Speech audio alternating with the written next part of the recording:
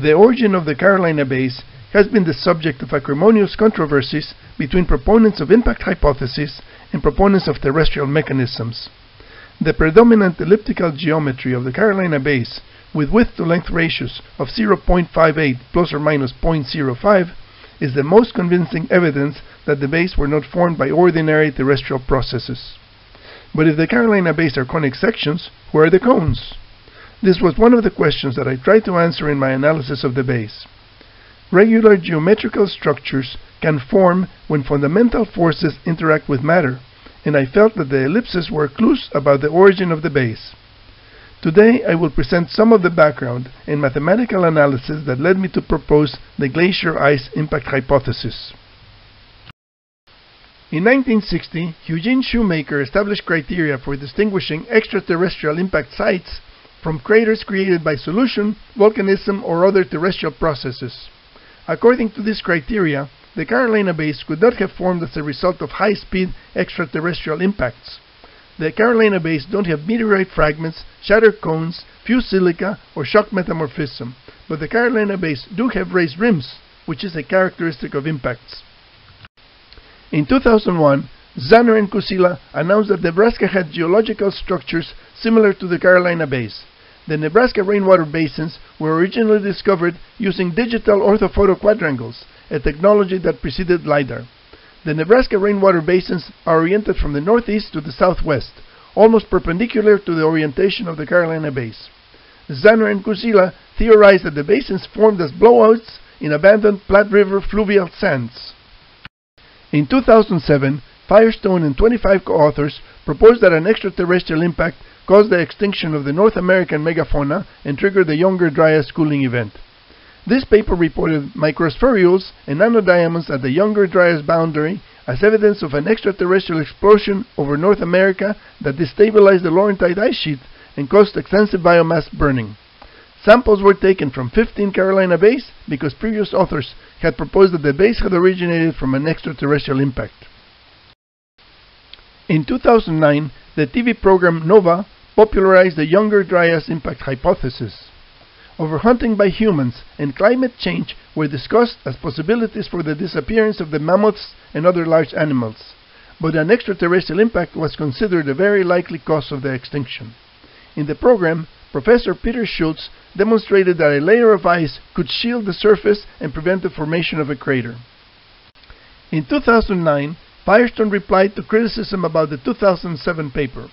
Firestone maintained that the spherules at the Younger Dryas boundary were suitable indicators of an extraterrestrial airburst, and that the conflicting dates for the Carolina Bays could have resulted from inadvertent sampling of older sediment that may have shifted over time. He also suggested that an impact on the Laurentide ice sheet could have shielded the ground and prevented the formation of a crater, as had been demonstrated by Professor Schultz. Firestone stated that the radial alignment of the Carolina Bays and the Nebraska rainwater basins was an indication of an extraterrestrial explosion in the Great Lakes or Hudson Bay, as shown in this image. He attributed the formation of the elliptical depressions to the wind from the shockwave, which he said was consistent with the theory that the bays were aeolian in origin, as proposed by previous researchers. By 2010, LiDAR images were readily available, and Michael Davies established a database of images that could be viewed with Google Earth. The LiDAR images made it possible to see that most of the Carolina Bays were elliptical, but that many had been modified by water erosion and ground movement. Michael Davies integrated hundreds of LiDAR images of Carolina Bays and Nebraska rainwater basins with Google Earth.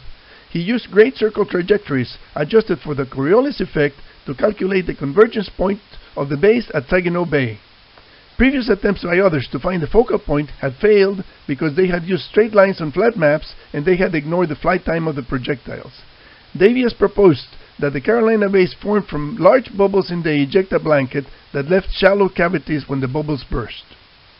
By 2015, Davies had used the orientation of 45,000 bays to derive a trigonometric equation to calculate the azimuthal orientation of the Carolina Bays and Nebraska rainwater basins just from their coordinates. This is very convincing evidence that Saginaw Bay is the convergence point of the bays. Many researchers had described the Carolina Bays as either oval or elliptical. Melton and Shriver in 1933 and Prouty in 1952 characterized the base as elliptical, but they did not perform a geometrical analysis to verify that the base were mathematical ellipses. Using Google Earth with LiDAR overlays, I found that an ellipse with the same width-to-length ratio as the Carolina Bay fit the bay exactly after scaling and rotating the ellipse. This made it possible to conclude that the archetype shape of the Carolina base is elliptical and that the base can be modeled as mathematical conic sections. Many bays have been deformed by terrestrial processes and human activity, but the bays that are well preserved have an elliptical shape. I will mention some exceptions later. The elliptical geometry is a characteristic of small and large bays. The Carolina bays are shallow elliptical depressions with raised rims on unconsolidated ground whose major axis is oriented toward the Great Lakes. The size of the bays varies from about 100 meters to several kilometers in size. The bays are found on sandy soil close to the water table along the east coast of the United States. The Nebraska rainwater basins have been greatly degraded by wind and water erosion, but the ellipse fitting procedure can still be used for the basins that have maintained well-defined borders. Comparison of the geometry of the Nebraska rainwater basins and the Carolina bays revealed an interesting correlation. The Carolina bays and the Nebraska rainwater basins have the same ellipticity even though they have different axial orientations and they are separated by 2,000 kilometers. The elliptical shapes correspond to cones inclined at about 35 degrees.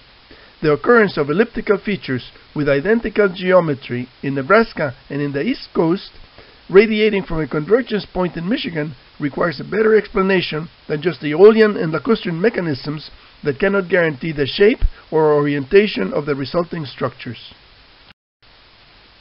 After 3 years of studying the bays, I developed the glacier ice impact hypothesis. I found 4 mechanisms that were necessary for the formation of the Carolina bays. First, a meteorite impact on the Laurentide ice sheet ejected ice boulders.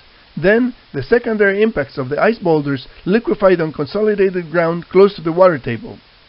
Subsequent impacts of ice boulders created inclined conical cavities, and finally, the depth of the conical cavities was reduced by viscous relaxation to produce shallow elliptical bays. The laws of physics are the mathematical foundation for calculating the characteristics of the Carolina bays and the extraterrestrial impact.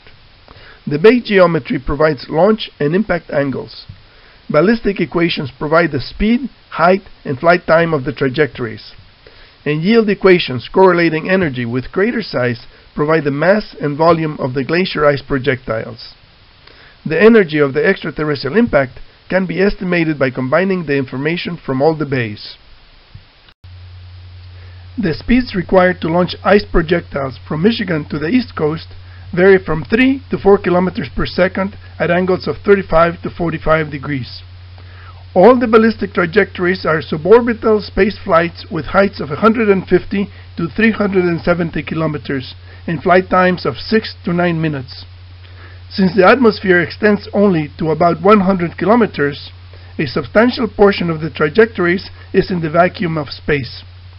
Above 35 kilometers from the Earth's surface, the atmospheric pressure is below the triple point of water, and water cannot exist as a liquid. Any liquid water ejected above the atmosphere would have produced clouds of ice crystals that block the light of the sun.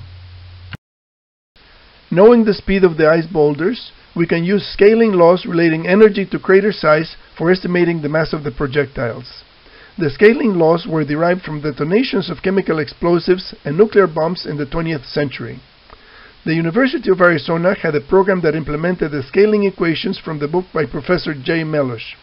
With this program, I calculated that a Carolina bay with a diameter of 1 kilometer could have been created by an impact of an ice sphere with a diameter of 180 meters traveling at 3 kilometers per second with an energy of 3 megatons. The size and the energy of the ejected ice boulders can be used to estimate the characteristics of the extraterrestrial impact. Since there are at least 500,000 Carolina bays, the combined energy corresponds to an impact by an asteroid with a diameter of 3 kilometers. From the combined volumes of the glacier ice projectiles, we can also calculate that 1.5 trillion cubic meters of ice ejected by the extraterrestrial impact would cover half of the United States to a depth of half a meter. This image helps to visualize the size and the energy of the ice projectiles that created the base. The large bay on the left has a major axis of 950 meters. Yankee Stadium measures approximately 180 meters in diameter. The stadium is about the same size as the giant ice boulder that made the bay. The impact would have had an energy of about 3 megatons of TNT, corresponding to an earthquake of 7.54 magnitude. The smaller bay to the right has a major axis of 220 meters and was made by the impact of a 28-meter ice boulder with an energy of 13 kilotons of TNT, which corresponds to a 6.0 magnitude earthquake. This is comparable to the bomb dropped on Hiroshima, which had a yield of 15 kilotons. The correlation of the impact energy with earthquake magnitude shows that the glacier ice impacts that formed the base had sufficient energy to liquefy saturated ground. Seismic vibrations of magnitude 6.0 or higher liquefy saturated soil. The 2011 earthquake in Christchurch, New Zealand had a magnitude of 6.3 and produced significant liquefaction that swallowed cars. Even smaller aftershocks of magnitude 5.7 caused liquefaction. The 7.5 magnitude earthquake in Niigata, Japan liquefied the ground and toppled buildings. The water table in North Carolina's coastal plain is within 1.5 meters from the surface. This is where the Carolina bays are found. The seismic waves of the extraterrestrial impact in Michigan, traveling at 5 kilometers per second, would have reached the eastern seaboard approximately 4 minutes later. These shock waves may not have had enough energy to liquefy the soil after traveling more than 1,000 kilometers. However, the saturation bombardment by the secondary impacts of glacier ice with energies of 13 kilotons to 3 megatons would have definitely liquefied the surface. Even if the initial impacts had struck solid unconsolidated ground, the impacts occurring shortly thereafter would have found soil liquefied by the seismic vibrations of the preceding impacts. The Nebraska rainwater basins are also close to the water table. The bays occur in abandoned Platte River fluvial sands on terrain that is 600 to 700 meters above sea level. The seismic vibrations of the secondary impacts would have liquefied the ground, setting up the right conditions for the creation of conical cavities. The conical shockwave of a projectile can be preserved if the projectile does not disintegrate as it travels through the medium and if the medium is viscous but not elastic.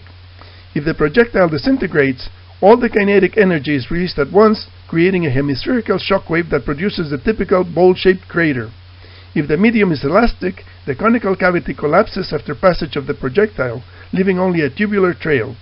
In a viscous medium with low elasticity, the projectile travels until it is stopped by friction, creating a conical cavity. I needed to test my hypothesis that ice impacts could create conical cavities. I found that impacts on a mixture of pottery clay, sand, and water worked well.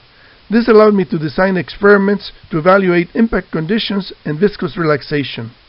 One of my first observations was that the flanges around the conical impact cavity become the raised rims of a bay. The raised rims of Carolina bays correspond to overturned flaps around the crater. The thicker rims toward the distal end of the base are formed by a plowing action in the direction in which a projectile is traveling. Overlapping bays are formed from adjacent conical impacts, as illustrated in the next slide. These pictures illustrate how adjacent conical craters become overlapping bays. Viscous relaxation decreases the depth of the craters. Shaking the container speeds up viscous relaxation by promoting liquefaction. During the formation of the Carolina bays, the seismic vibrations of nearby impacts would have speeded viscous relaxation. The overlaps follow the principle of superposition. A bay that covers another one was created later in time. One of the arguments used against the impact origin of the Carolina bays is that their subsurface appears undisturbed. A projectile at ballistic speed penetrates a viscous surface by parting the layers of the target during the excavation phase. Viscous relaxation partially reconstitutes the stratigraphy because hydrostatic pressure increases with depth and promotes faster flow at the bottom of the cavity. These photographs show an oblique conical cavity made by an ice projectile that went through a red layer in the medium. During viscous relaxation, the depth of the cavity is gradually reduced. the red layer remains at the same level and disappears from view when the cavity is filled from the bottom up. In this experiment, a newly made conical cavity is covered with a thin layer of red sand to simulate exposure to sunlight. The subsurface of the cavity is not exposed to light at the time of the impact or during viscous relaxation, so the OSL date of the subsurface would not be reset. Thus, the dates obtained from samples of the subsurface of the Carolina bays would be the dates of the terrain, not the dates of bay formation. This explains the wide range of dates obtained by OSL for the Carolina bays. Because the Carolina bays do not have the characteristics of extraterrestrial impacts, some authors have proposed that the bays have a similar origin as thermokarst lakes that form when underground ice in permafrost melts and creates a sinkhole. However, the thermokarst lakes do not have the regular elliptical structure of the Carolina bays, and their alignment is toward lower terrain rather than to a common focal point. Raymond Kaczorowski performed wind experiments to simulate the formation of Carolina bays. The shape of his initial pool was modified by the wind, but it did not produce the elliptical geometry characteristic of the bays. This image is from his 1977 thesis, which was distributed within the geology department of the University of South Carolina, but was never published in a peer-reviewed journal. Nevertheless, Kaczorowski's thesis has been widely referenced in publications proposing the Aeolian and lacustrine formation of the Carolina bays. The Aeolian hypotheses have never explained the detailed physical mechanism by which blowouts could produce perfect ellipses in Nebraska and in the East Coast. Michael Davies has identified 6 basic shapes of Carolina bays. These distortions of idealized ellipses are caused by characteristics of the terrain that prevent the formation of perfect conical cavities. The distorted shapes also result when the stratigraphy and topology of the terrain modify the process of viscous relaxation for the conical cavities. Conical cavities cannot be made on ground that does not have sufficient depth of unconsolidated material. A conical cavity inclined at 35 degrees, corresponding to a bay with a major axis of 400 meters, requires an unconsolidated layer 140 meters deep. An ice projectile impacting a hard layer would disintegrate explosively and create a hemispherical shockwave and a circular crater, like these bays near Barkley, Maryland, in the Delmarva Peninsula. 35 million years ago, a meteorite struck the Chesapeake Bay and created a tsunami that washed away the loose surface sand of the Delmarva Peninsula. Shallow depth of unconsolidated material can explain why the bays in Delmarva are circular, like these bays near Mappsville, Virginia. These Carolina bays are found close to the banks of the Savannah River. They are examples of bays that were distorted by the topography of the terrain, which is indicated by the color gradient. The orchid color in the center corresponds to an elevation of 58 meters above sea level, and the green color toward the bottom corresponds to an elevation of 43 meters above sea level. The bays have a flattened shape toward the higher terrain. These distorted bays have an elliptical end and a flattened end. 5 points are necessary to fit an ellipse. The shape of these bays can be explained by noting that the flattened ends of the ellipses are adjacent to areas of higher elevation, and that mudslides could have changed the shapes of the bays. The experimental model can be used to confirm the mechanism of bay deformation. An elliptical impact cavity is modified when the terrain is inclined. The distortion of the bay is caused by soil flowing downhill after the formation of the conical cavity, but the soil flows faster on the uphill side due to the steeper gradient into the cavity. The resulting structure has an elliptical end and a flattened end similar to the bays near the Savannah River. Notice that the ice projectile is less dense than the liquefied soil, and it floats at the distal end of the ellipse. This may make it possible to find clasts carried by the glacier ice boulders near the surface of the bays, rather than deep at the apex of the conical cavities. The glacier ice impact hypothesis explains all the characteristics of the Carolina bays and Nebraska rainwater basins, including their radial orientation and their elliptical shape with specific width-to-length ratios. The use of a physical model that produces conical cavities explains the mechanism by which overlapping bays are formed, the reason why the stratigraphy of the bays appears undisturbed, and the reason why the OSL dates of the terrain are not the dates of bay formation. This is a timeline of the events proposed by the glacier ice impact hypothesis and deduced from the ballistic equations and scaling laws. The meteorite impact on the Laurentide ice sheet ejected chunks of glacier ice in suborbital trajectories during 30 seconds of excavation time. 7 minutes later, the ice boulders re-entered the atmosphere, killing fauna and destroying their habitat. When the ice bombardment stopped, solid ground was covered with half a meter of ice, and unconsolidated ground was covered with Carolina bays. The sound of the extraterrestrial impact, traveling at 340 meters per second, reached the East Coast 1 hour after the impact. The glacier ice impact hypothesis proposes that the Carolina bays were produced by a saturation bombardment of glacier ice chunks ejected by an extraterrestrial impact on the Laurentide ice sheet.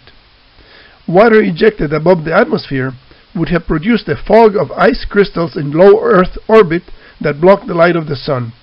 Thus, the formation of the Carolina bays has to coincide with an extinction event on the eastern half of the United States and the onset of a global cooling event. This combination of conditions happened approximately 12,900 years ago. Look at the density of the Carolina bays and consider their energy of formation. There was no place to hide from the impacts of the giant ice boulders. Any animals that miraculously survived the barrage would find themselves in a desolated, mud-covered landscape where death by starvation was certain.